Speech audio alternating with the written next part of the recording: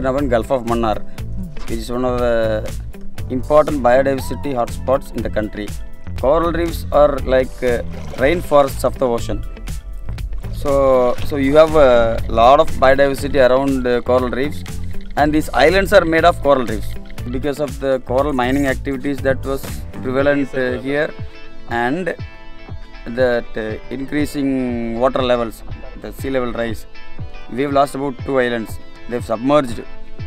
So we had to do something to protect the another island called One Island, which was also going down. So we started deploying artificial reef modules. I mean, we have coral reefs and seagrass beds around these 21 islands. So these are the resources that are actually keeping the islands intact with all the biodiversity, associated biodiversity.